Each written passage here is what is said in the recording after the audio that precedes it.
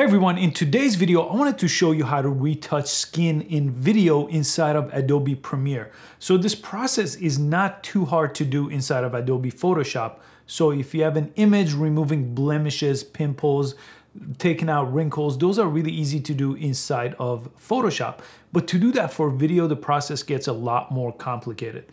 But I have a process that I've used for many years, I believe for the last 7 or 8 years, and it's a plugin for Adobe Premiere that makes it super easy. In order to do it manually, it takes a lot more in Premiere, requiring some blending between layers, using some blur filters, and I never really got a good result. In the last decade or so, I've tried many different tools, many manual options using After Effects, using Premiere, but the best filter I ever found was a filter called Beauty Box. I'm gonna apply it right now to my skin. As you could see, it really softens the skin and is very subtle. You could also get that to be not subtle if you wanted to really push that up and then gets a lot more unnatural. But the subtle presets on the filter work really well. I wanna show you how to get the preset, how to bring it into Adobe Premiere, and then how to basically customize it for your video.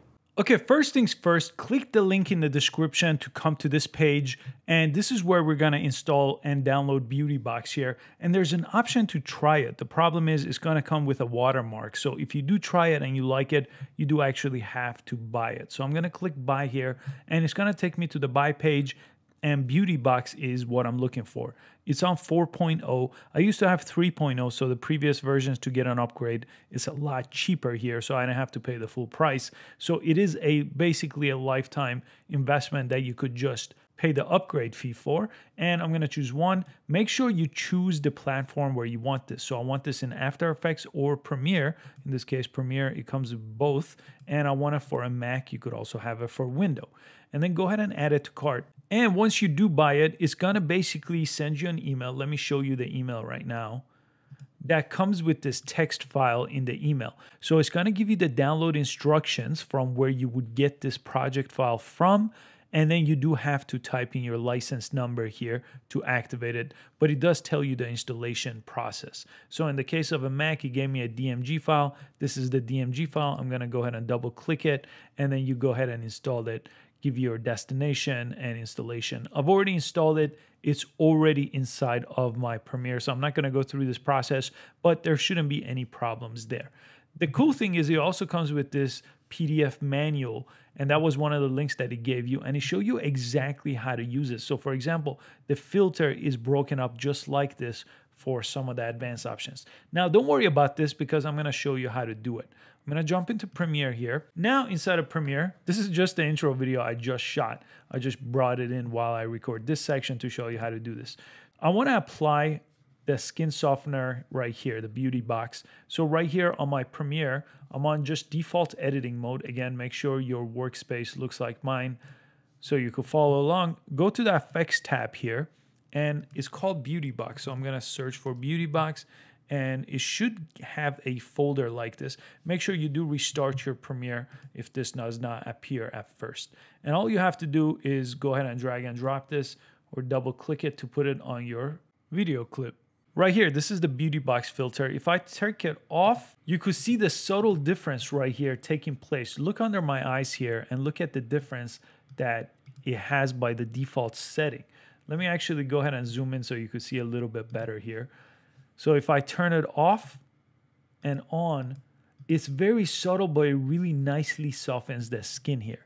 Now, if you wanted to do a lot more, right here, these are the settings that I'm gonna go over. I'm not gonna do a full tutorial on all these different settings. The PDF I showed you actually explains all these, but smoothing amounts is very important here. So it's set to 30 from the default. I usually just use the default settings out of the box. But let's say I went all the way to 80. This is the setting at 80. So if I turn it on and off, you could see it's even taking out some of these highlights here. It's a big, big difference, but at the same time, it's not very noticeable. So what if I went to 300, for example, and it may take a little bit depending on your speed. I actually have a 64 gig RAM computer here, so it's going relatively fast. Looks like 200 is the max, but you could see a big difference right here in skin. So off, on. Now skin detail smoothing, let's bring that all the way up to 100. I just want to show you just how high this could go. Look at that. Again, a big difference. Now you could really see it if you turn it on and off. Let's look at contrast enhanced. Let's take that to 100. And it's really smoothing out the contrast here between the different parts of the skin. So you could see those big changes. Let me go ahead and delete this. And I want to reapply it one more time. And I want to show you one option that you should get started with right away. Down here, there's an option that says Analyze Frame. So it actually is doing that, but you could force it to analyze the frame to get better results. And as you could see, it immediately softened the skin a lot more than the default setting had. So if I turn it on and off, you could see the difference there. What that does basically, it takes the dark colors and using a picker, it picks on the dark colors and the light colors, and then it chooses. So it's choosing the lights and the dark parts of my skin tone to create this effect here. So as you could see, a big difference by doing that, and that's what Analyze Frame does. It basically types in all these different settings for you without you actually picking anything. And now if I take the smoothing amount to 100, it's gonna be a huge difference right here, especially in the forehead. You see the wrinkles are all gone. Let me take this to 100 and look at that. Now that's starting to look a lot more unnatural, and this is probably not where we want to be with this filter. But I think you get the idea of the power of this beauty box filter right out of the box.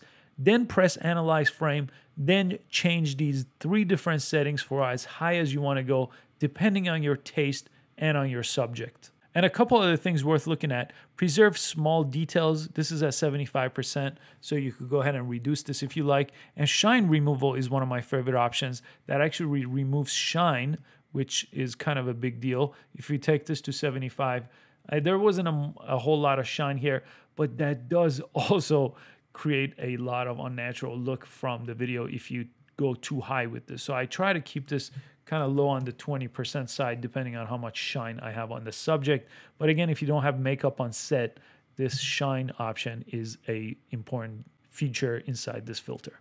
Well, I hope you found this video useful. I know the plugin does cost a little bit of money, but I think is well worth the investment. If you don't have makeup on set, for example, which would cost you a few $100s every time you have a shoot, this filter for a couple $100 could last you a very long time. And in my opinion, it's one of the best plugins you could buy for the money. Please make sure you give it a thumbs up and subscribe to this channel. I post easy to follow filmmaking videos just like this one multiple times a week, covering things like how to make money as a filmmaker, a lot of gear. I have a lot of gear that I do reviews on and show you how to set them up, as well as things in post-production. I hope to see you next time on the next video. Take care.